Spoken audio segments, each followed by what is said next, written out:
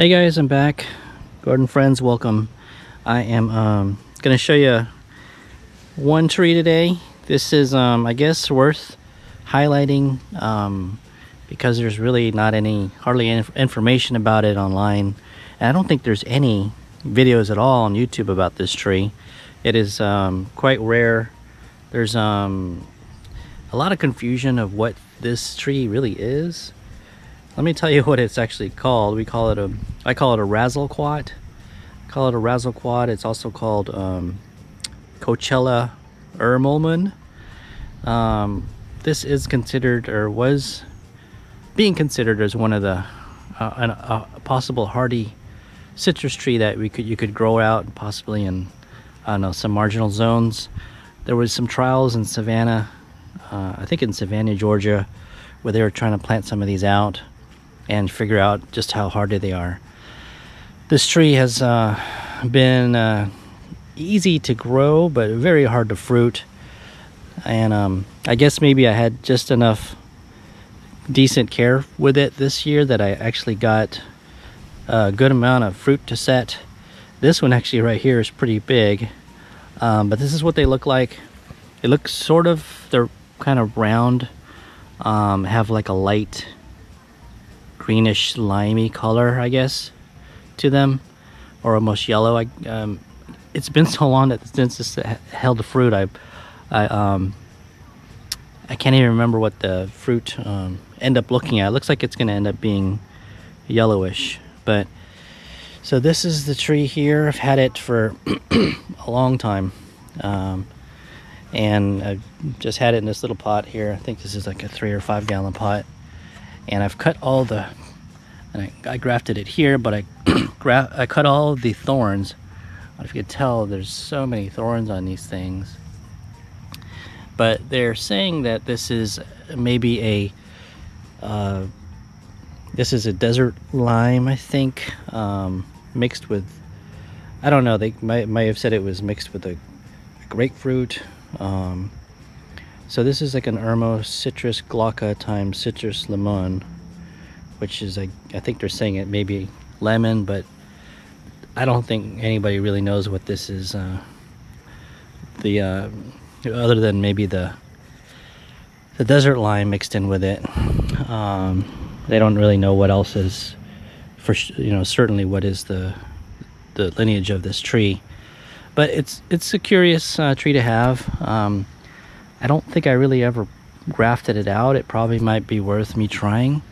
But this is what the leaf arrangement looks like. They look like they're long, slender leaves, and it looks just like pretty close to desert lime. And it doesn't. If you kind of happened upon this tree, you probably wouldn't have thought it would be a citrus tree until you, I guess, maybe crushed some of the leaves and inspected it more, or you were familiar with certain rare varieties. But here is one of the fruits here too. I did have one that fell off, and I kind of pre-sliced it, and here it is. It's a tiny one that fell off, but all these fruit are so precious that I wanted to go ahead and show you at least what the inside looks like. Very similar to it looks similar to when you open up a finger lime a little bit, but this is what it looks like. It's got a great kind of lime scent to it, and it is pretty juicy. Well, actually, when you squeeze it, you can see the vesicles separating. This is most like this is pretty much like how a finger lime comes out. When you smell it, it has a really good kind of lime scent. Let's try one.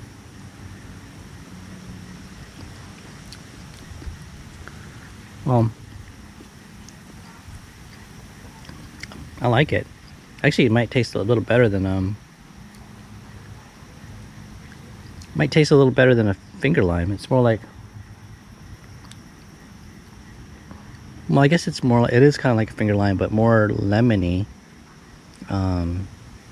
But no seeds, at least in this fruit.